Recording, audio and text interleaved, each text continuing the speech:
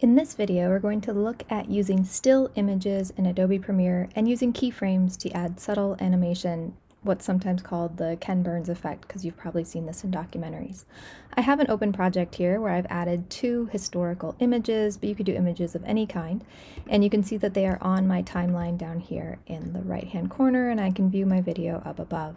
Neither of these are sized properly, so we're going to use the effect controls panel to resize them and then also add some subtle animation. So if I go up to that in my upper left hand panel, and if I have that clip selected, my first image and my playhead over it so I can preview what I'm doing, I can change the scale so that this image is more appropriately sized for my frame. Now this is a vertical image in a horizontal field, so it's never going to fit perfectly, and I'm going to go ahead and position it where I want it to be as a beginning point, and then I'm going to use keyframes to adjust it. So I adjusted the scale so it fills the whole position, and then I'm also going to change the position, which is right above. I can change it from right to left, which I don't want to do here, but is often helpful. And I can also change it up and down. I'm going to change it so that it starts at the bottom of this picture, and then we're going to have it go upward to reveal the clock tower. So here I have this clip, and right now if I play it, nothing's going to happen. It will just show the image frozen in that position we selected. But if I go back to the beginning, I can add keyframes, and this is the key thing here, is clicking one of these stopwatch little tiny icons over here in the effect controls panel where it says toggle animation. What I want to change with this animation is the position, so I'm going to click that stopwatch and it's going to add a keyframe. It looks like a little teeny diamond, and you can control them using these arrows and this diamond in the middle for adding or removing keyframes.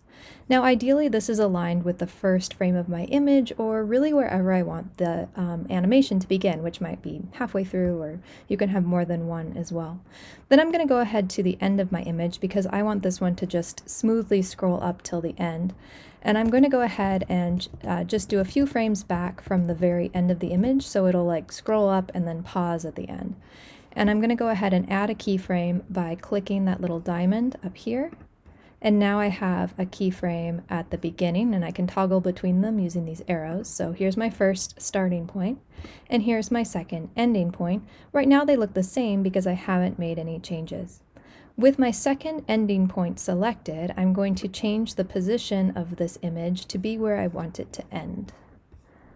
So I'm scrolling over on those numbers. You can also just type in the number to change it as well.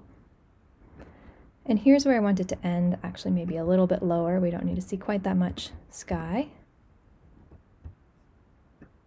And then it will ideally pause before moving to my next clip. So now we'll try playing it by moving the playhead back to the beginning and see if it works. It does. That's a pretty quick animation. If I wanted to go back and adjust it and say, hey, I don't actually want to start this far down, maybe I'll start a little farther up. As long as I have that keyframe selected, I can change my positioning and it will start in that location instead. I'm kind of resetting my starting point. So I could start it a little higher in the image, and it will still scroll to that same ending point that I've selected.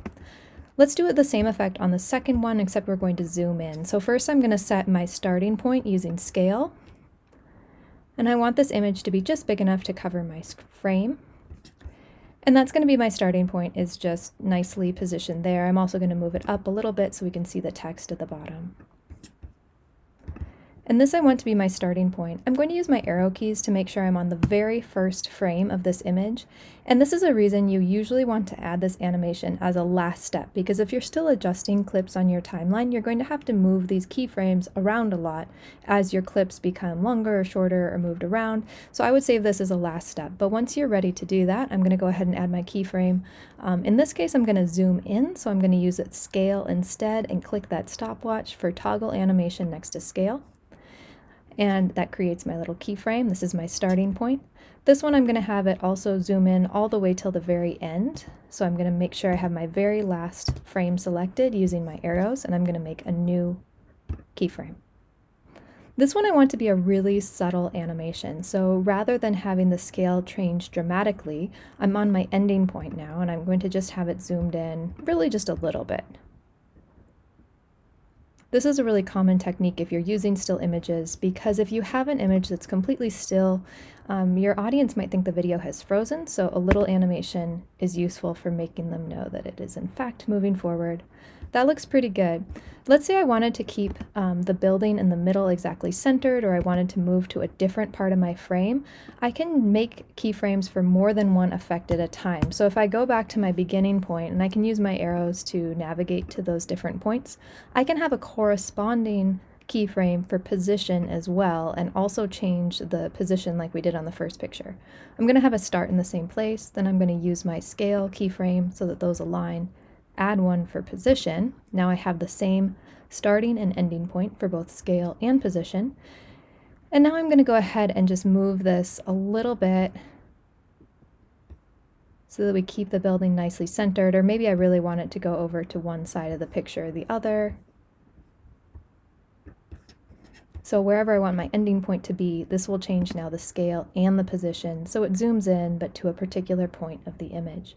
Now you can see under the Effect Controls panel that there are a lot of other things you can change as well, including scale, rotation, anchor point, opacity. You can also change effects like the color using the same format, and you can use keyframes for audio and other elements of your timeline as well whenever you want to do these animations, both subtle or dramatic, to enhance your video.